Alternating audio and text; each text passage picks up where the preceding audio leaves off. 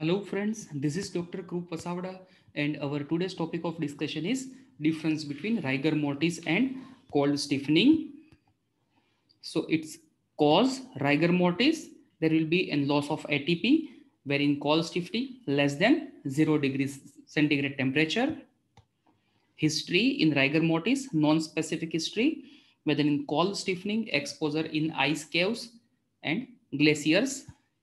Body fluids in rigor mortis, it is liquid. In cold stiffening, body fluids will be frozen.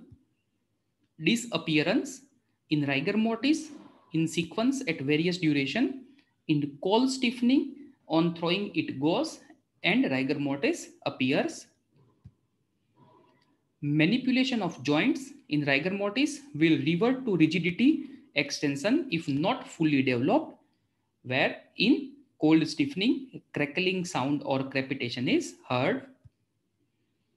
Subscribe this channel, click bell icon and share this video amongst your friends. Thank you.